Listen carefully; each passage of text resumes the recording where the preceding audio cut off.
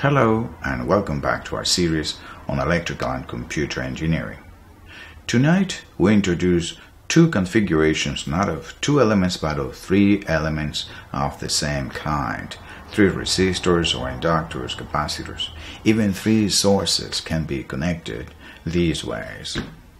The two configurations are called triangles and stars, and by two other names that we shall see soon. Are you curious enough? Let's begin. Neither in series nor in parallel. Most of the components in a circuit are neither in series nor in parallel, so it is not possible to apply the simplifications that we have learned previously. But there are two configurations of three elements of the same kind that occur often enough and that present interesting and important properties. They are the triangle configuration and the star configuration. I know. They sound like the Big Bang Theory episodes, right? But they are not, I promise. The three resistors that I'm about to draw are part of a larger circuit that I'm not showing that connects to that group through the nodes M, N, and P. Look at them. That configuration is what we call a triangle of resistors, or a delta, because if you draw that appropriately, it looks like the uppercase Greek letter delta. Or some other engineers say, if I stretch the node P at the bottom like so, that configuration looks like the Greek letter pi, the lowercase pi in Greek. We'll call that triangle or delta or pi. When you have a configuration like that of three resistors, the resistors can have any values. They don't have to have the same values, the three of them. We have a triangle of resistors.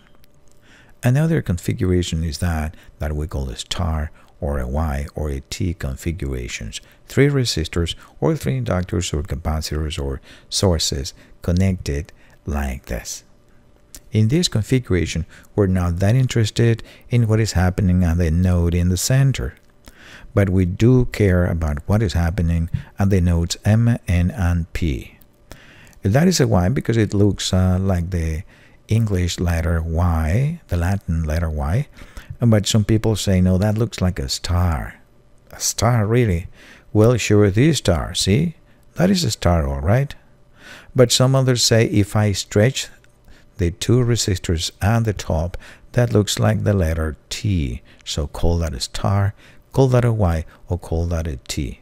That configuration is important. We are about to see that sometimes if we take a delta and convert that into a Y, we can all of a sudden apply the simplifications that we saw in the previous videos. How do we transform a delta into an equivalent Y? Easy. Multiply the adjacents and divide by the sum. But that looks kind of cryptic. What do I mean by that? Take this delta, right? A delta of three resistors X, Y, and Z in ohms between nodes M, N, and P. And I want to replace that by an equivalent Y like this, connected to the same nodes M, N, and P, but with values A ohms, B ohms, and C ohms. We need to know how to compute A, B, and C in terms of X, Y, and Z. How do I do that?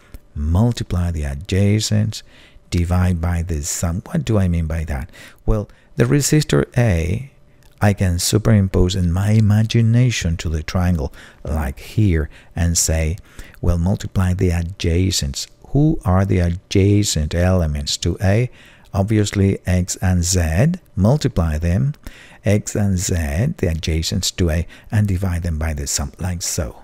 The value of the resistor A in ohms is X times Z divided by the sum of X plus Y plus Z. How about the value of resistor B? Same thing. Multiply the adjacents to B, divide by the sum. Who are the adjacents to B? In our imagination, again, we draw the resistor C superimposed on the triangle before we erase the triangle. and we say the adjacents to B are X and Y. Multiply them and divide them by the sum. You see the value of B in ohms is X times Y divided by X plus Y plus Z. And of course the value of C is Y times Z divided by the sum. Let's repeat that. Multiply the adjacents, divide by the sum. Oh, that was fun. Again, multiply the adjacents, divide by the sum. Cool. By the way, you can use the same formulas for inductors connected in a triangle that you want to convert into a Y star of inductors. Same thing, it works with inductances. But if what you are converting is a triangle of capacitors into a Y of capacitors, then you use the same formulas, but you use the inverses of the capacitance of X, Y, and Z to get the inverse of capacitance A, the inverse of the capacitance B, and the inverse of the capacitance C. Now, can you go back? Can you go from a Y to a delta? Yes, we can, and it's useful, as I said before. Sometimes you have a configuration in a Y, and if you only replace that by a configuration in delta, all of a sudden you can simplify resistors in parallel that you could not before. How do we do that? Take that Y of resistors A, B, and C known in ohms, and you want to find what is the equivalent triangle between the same three nodes M, N, and P with values to be computed: X ohms, Y ohms, and Z ohms. How do I compute them? Guess. The same verse, multiply the adjacents, divide by the sum. You say, oh, that's not possible. What do you mean by that?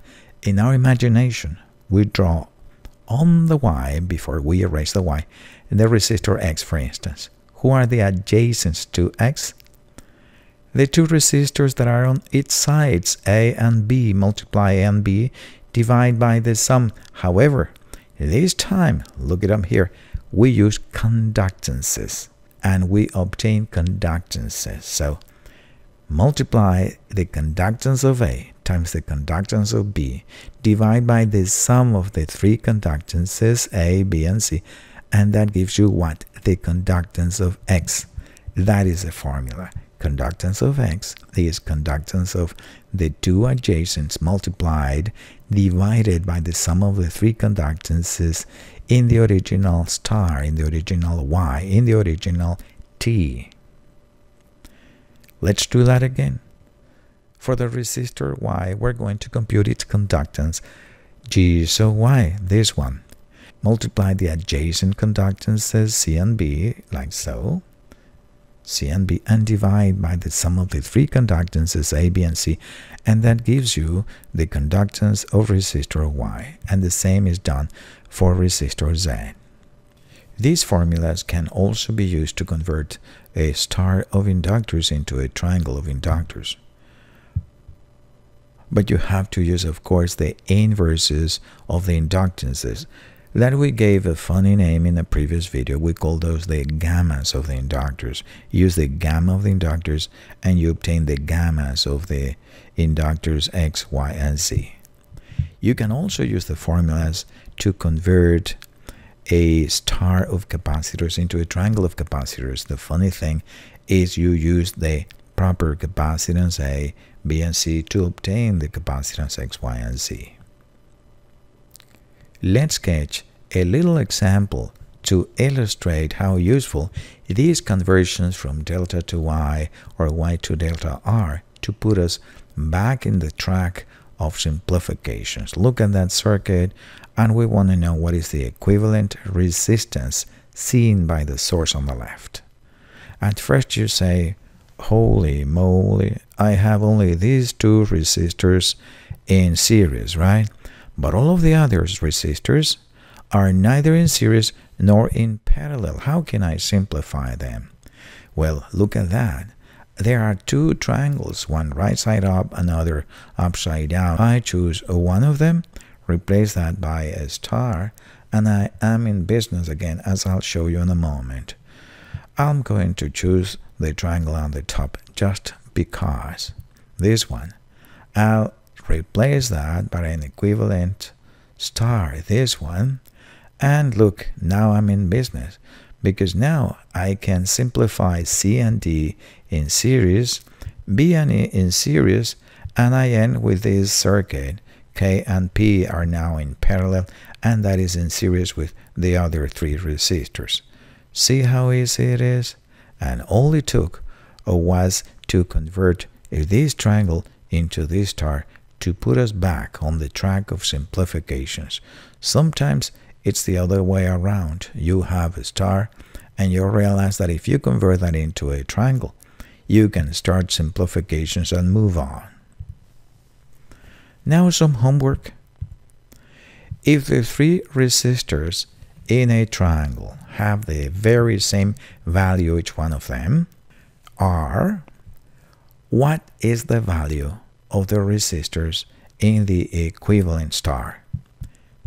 This situation happens very often in the second part of the course, in the AC analysis of circuits, in circuits of the electric power industry. So you can go from a delta to a Y and Y to a delta. But how come those formulas work? This part on is for those of you, my viewers, who are truly hardcore. For the casual viewer, what you have seen already empowers you to transform deltas into Ys and vice versa. But if you want to know why those formulas work, stay tuned. Let's justify the formulas. In what follows, the triangle and the star are not connected to anything. I will connect, however, an imaginary Ohm meter between any two of the external nodes, not to the central node of the star, and then compare the readings between what I read in the triangle and in the star, like this. If the triangle and the star are equivalent, the readings of that Ohm meter should be the same between the same two nodes, correct? Let's see. First, an Ohm meter between nodes A and B. Check it out. That is a triangle with resistors RAB, RBC, and RCA. The triangle is not connected to anything for this demonstration, and I walk up to it with an Ohm meter and connect that between nodes A and B. What is the reading of the Ohm meter? You say, well, it's the equivalent resistance of that connection between nodes A and B, which is just RAB in parallel with the other branch in series, right? I put these two resistors in series and connect that in parallel to RAB. The formula is RAB in parallel with RBC plus RCA in series. Multiply them, divide by the sum, and that is the value of RAB. That's all right. Now, let's do the same experiment with an equivalent of Y. There is your Y. It is not connected to anything, and I approach the same two nodes A and B with my imaginary Ohm meter, like so. And what is the resistance that I read? Well, first of all, there is no current through resistor RC, all right, because it's not connected to anything on the terminal C, so that resistor can be ignored. 0 amps. The resistance seen by the Ohm meter is RA in series with RB. If this star is equivalent to the triangle in the previous slide, then the resistance reading by the Ohm meter between nodes A and B must be the same. What I read up here in the delta should be the same as the value that I read up here in the Y, so I can equate them both. Why are you doing that? Because now I have one equation and I have two unknowns. What unknowns? RA and RB, I don't know what they are. I know who is RAB, BC, CA. Those are given, but I don't know who is RA and RB. Oh, so you're going to have three unknowns, right? Yeah. So you need three equations? Yeah. And you have only one? Oh, yeah. So the only thing you have to do is to repeat the operation for an Ohm meter between nodes B and C in both connections, and that gives you another equation. Now repeat that for an Ohm meter between nodes C and A in both Y and delta, and that gives you a third equation, right? Repeating for pairs B, C, and CA, you have one equation we already seen, and the other for B and C, and the other for C and A. If you remember your math from high school, you realize, hey, that is a system of three equations with three unknowns RA, RB, and RC. The solution is simple, even if laborious. I promise you, when you solve that, this is what you get for RA, this is what you get for RB and for RC. And no surprise, the value of the resistor RA is the product of RAB with RCA divided by the sum of the three resistors. And check it out, RAB and RCA are adjacent to the resistor that will be connected to node A. So that is how we demonstrate the three formulas to go from a triangle to a star. If you use conductances instead and use the same procedure, you can demonstrate the formulas to go from a star to a delta. Multiply the adjacents, divide by the sum. That is fun. Let's do that again. Multiply the adjacents, divide by the sum. My dear invisible friends, this is all for tonight, and I hope that you have enjoyed this very short video as much as I have enjoyed putting it together. I invite you to join me for our next movie. Thank you very much and have a wonderful evening.